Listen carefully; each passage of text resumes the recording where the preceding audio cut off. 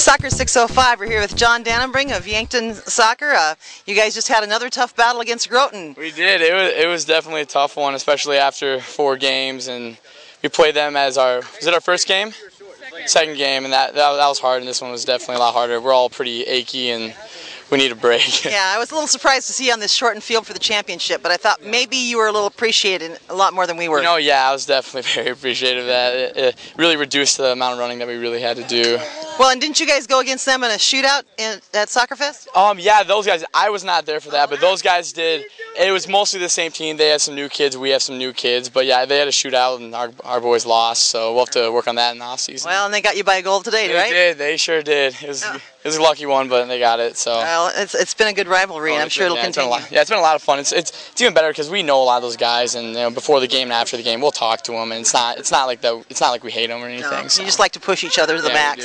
We do like to push each other. So, John, we're just right around the corner. High school starts. Yeah. What are your thoughts about that? Well, this has been a great tournament for us because we really figured out how to play soccer. Before, we were really just booing the ball up. We have a fast kid, let him go, and then that stopped. That doesn't work anymore. Yeah. And we really figured out how to play, and I'm really excited. I mean, we're going to lose Derek Brenner. He's been a brother to all of us, but it'll be good for us. I think we have a lot of good kids, a lot of young ones that are really going to be really good, especially in the off-season. We'll work them. Oh, yeah. Now, and this is going to be the first year for sanctioned high school soccer for you at Yankton. Yes. What difference is that going to make for you guys? Huge difference. So, really, it's not that big of a difference, but the biggest difference is bus rides. That's something that we really missed. I know for me, I was on the 2012 team when Yankton won state, and after we won, it was kind of like, well, let's all go home in our separate cars. I mean, this year I'm really excited to have bus rides to bond with the team and have a little bit of fun.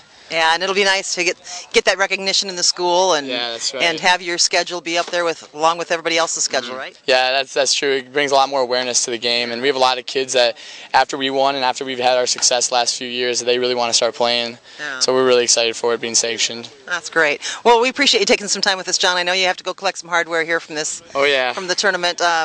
We'll see you on the pitch in a couple of weeks for high school. You betcha. Thank you very much. Thanks for showing up.